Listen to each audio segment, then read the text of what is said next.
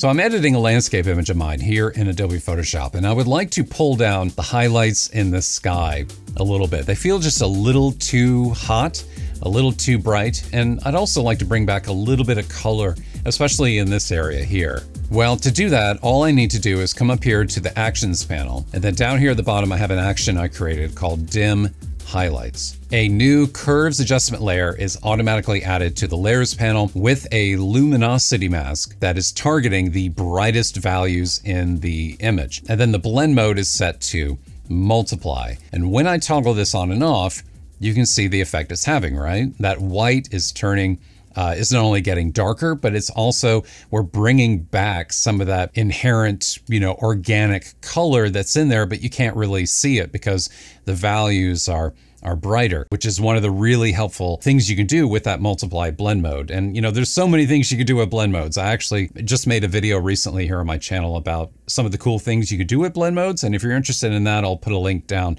in the video description so you can check that out. But this functionality I'm demonstrating here, the ability to click on an action and automatically create a luminosity mask with all the settings that I want, this is functionality that is part of the very latest version of the TK9 plugin. This is a plugin that has been around for a long time. It used to be called TK Actions a number of years ago. I've been using it a long time. It is a paid plugin, but I think for the price, I think it's very reasonably priced, especially for the amount of value that I know that I get out of it. I mean, I pay for the plugin with my own money. This video is not paid for or sponsored. I don't have any skin in the game at all. So in addition to recording actions, there are other really cool and helpful things that you're able to do with the TK9 plugin. And let's jump back in here and I'm going to show you the next one. So in the very latest version of TK9, you hold down the Shift key on your keyboard, and then you come over here and you click on the Sky Selection button.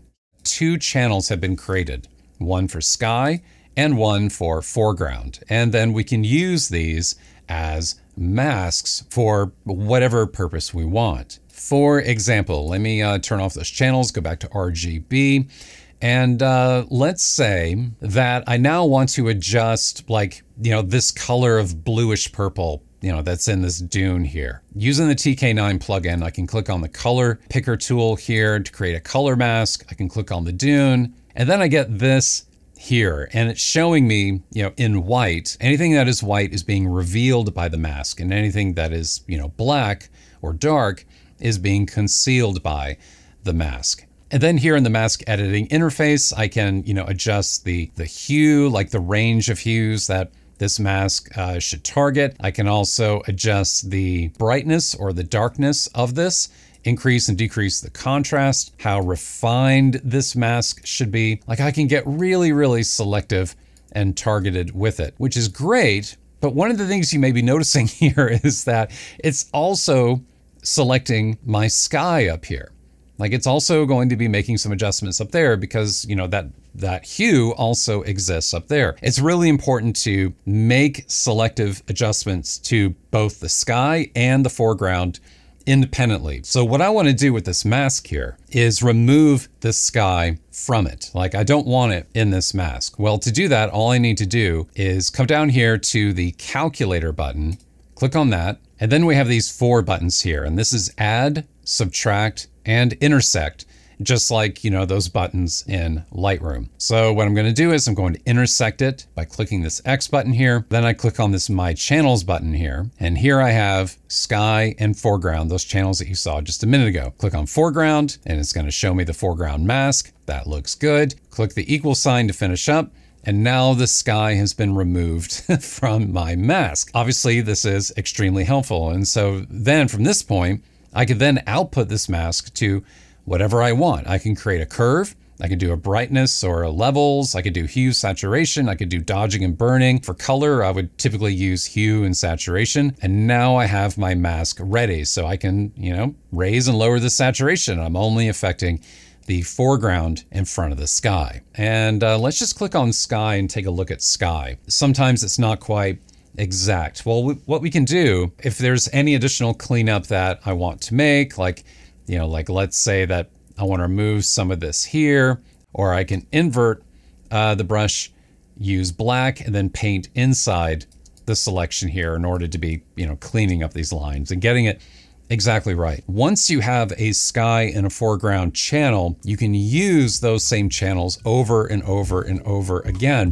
when you are creating your masks, when you are making your selections and adjustments. All right, the next one is really easy, but super helpful. And it's the kind of thing that I think can be easily overlooked. Let's say that I want to, again, make like a bunch of edits to the sky, or I want to make a bunch of edits to the foreground, or I have, some particular selection that I need to use a bunch of different adjustment layers with. Maybe I want to adjust the hue and the saturation. I want to do some dodging and burning. There's a whole bunch of stuff that I want to do that all needs to be masked. Well, that's really simple to do, and it doesn't matter which masking option you choose. I mean, you can choose the lights and darks option here. You can pick a particular value. You can use the color masking tool, or you can use the My Channels one here, like we looked at before. I'm going to select foreground here, and then down here at the bottom, you will see this tiny little folder here. Click on that folder, and what it does is output that channel as a mask to a new group. So then from here, I can add whatever I want. I can add, levels, I can add curves, I can add, hue, saturation, and all of those adjustments are all nested underneath this group folder with that mask applied. Any adjustment that I make is now going to be masked. Also new in the latest version of TK9, down here at the bottom of the multi-mask panel, you will see these buttons down here. If you hold down the Shift key, and let's click on curves here, the plugin adds 5 curve adjustment layers to the layers panel. And next to each layer, you will see this little icon over here at the far right. That is the blend if icon, which should give you a hint as to what's going on here. It's automatically created a blend if selection that is targeting zone 1. It is targeting the darkest values in the image. And if I come up here to zone 2, click on that, it selects the next range up, zone 3, the next one up from there. So what it's done here is create 5 curve adjustment layers that target the full tonal range of the image from black to white and divides it up into 5 particular zones. Then with these curves, we can then make adjustments. Let me bring the properties panel over. We can then make adjustments to whichever zone we want to be making adjustments with. I can bring up the midtones a little bit in zone 3, push those up, and then pull down the highlights a little bit in zone 4. What we're doing here is just editing the image, editing, the full tonal range of the image using these blend if selections, but without creating a mask, without going through the process of creating a luminosity mask and, trying to figure out what range we want. All we have to do is hold down that Shift key and click on one of those adjustment layers. And then you get these zone adjustments here that you can use to be adjusting and balancing the tonal values in your image. Now, this same shift click functionality has also been added to the blend modes up here. These are at the top of the CX panel and the combo panel in TK9. And when you click on these normally, change the blend mode of whichever layer is, currently selected. But with the latest version of TK9, what you can do is hold down the Shift key and then select either the soft light, the screen, the overlay, or the multiply blend modes. I'm going to do soft light. And when you do that, you get a new curves adjustment layer here in the layers panel with a black mask. The blend mode is set to soft light.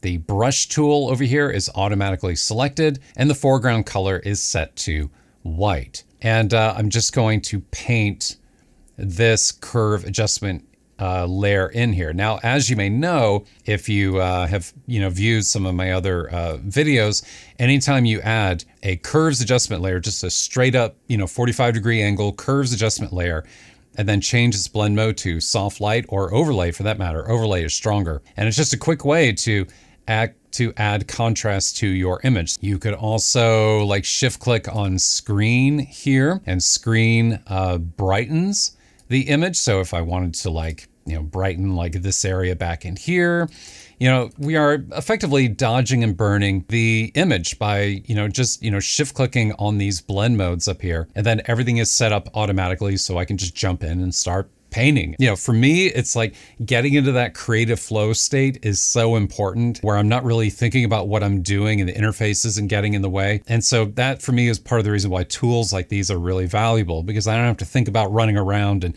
changing all these different things. I can just click on one thing, jump in and start painting and start doing what it is that I want to do.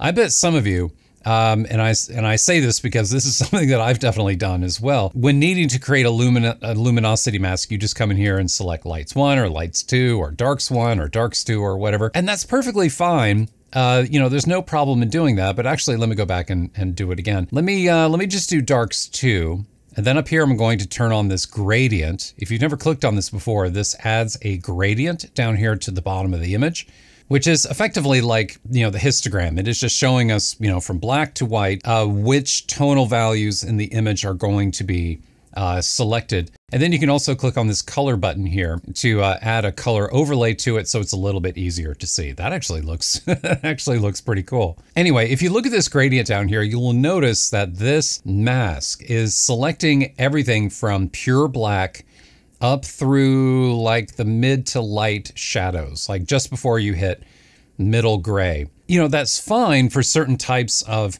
adjustments, but as you may know, like black and the values just above black, like close to black, those could be rather sensitive, because especially if they contain important detail and texture, a lot of times you don't want to push those values further towards black and effectively, you know, lose detail and texture. But this third option here, Blend If, does something a little bit different.